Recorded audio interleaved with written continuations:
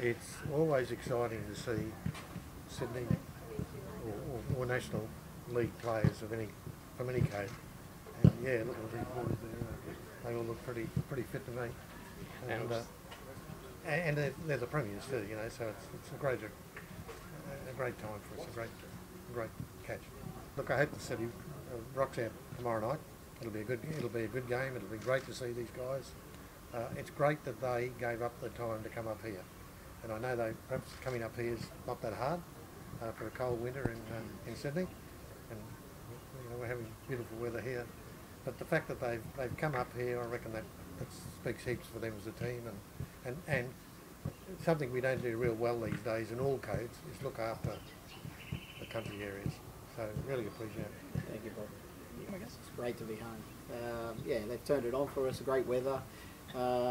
You know, we played here last year in the Cup, and it was a great game. It was great to see all the people turn up for that game, and you know, we want the same tomorrow night, and you know, we're looking forward to it. We want to thank you, Bob, as well, and the Cairns Council, and Darren Helpin for obviously helping us get up here. We appreciate it. It's a long pre-season, 3 months pre-season, and to get away for a week in some nice weather, and to get the boys together, to bond. To welcome all the new boys as well, it's invaluable. So it's great for us to be up here, and we're looking forward to the game. And your nephew's in the squad, I believe.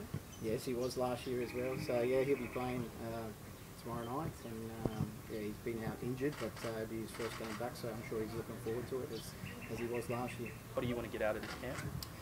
Yeah, you know, the boys are going to work hard. Obviously, they've got the game tomorrow, but after that, we've got a few days training up here as well, so they'll get a bit of hard work in the training ground as well. Obviously, the bonding is great for the boys to be away together. This is the first time we've been away for 4 or 5 days, 6 days up here. So there's match minutes as well for the boys, a bit of fitness, and obviously a good game. We want to put on a good performance tomorrow night and win, of course. We did give you a scare last time, so you're hoping it's going to be not that close tomorrow night? Yeah, it was a big game last time. It was a cup game, and yeah, they put on a great performance last time. So we expect the same. I'm sure that's going to be their biggest game they've probably played this year, so they'll be looking forward to it. We're looking forward to it because we haven't played for a couple of weeks now. So yeah, all in all, just as long as the game's a good game and we win, it's the most important thing. Years in a row now you've been here. This is success, getting something out of it. Are you hoping that this could be a regular for the team to come up here to the final? Well, yeah, there's in talks that there's going to have a little competition up here, and if that comes off, that'd be great. Like I said, the game last year was very good. They put in a great performance and made us work for that win. And yeah, if we can get a couple of A-League teams up here, Bob, and a final Queensland in a tournament, it'd be great for pre-season.